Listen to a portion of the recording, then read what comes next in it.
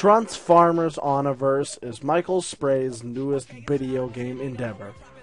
It features such classic and robust characters like Drive-By and James Prime.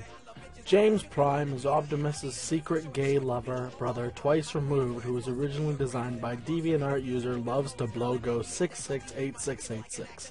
However, I also uninstalled the game very quickly after installing it because the amount of euphoria I achieved from just looking at the login screen compared to other MOBAs, as the kids call them today, like Smites and Log of Legions, well, I think it holds up pretty well, considering in order to play the game, you need to send $50,000 directly to Ice JJ Fish in a leatherback envelope.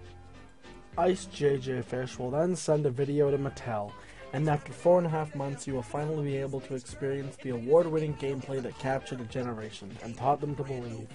However, upon booting up the game and dying for the first time, Masahiro Sakurai appeared on my screen and laughed at me. The game then prompted me to light my computer and then myself on fire. I promptly did so that Sakurai would not be upset. I am now writing this while I am burning. I am about to die. Broformers New Vegas gets a spicy sausage out of Mecha Naruto.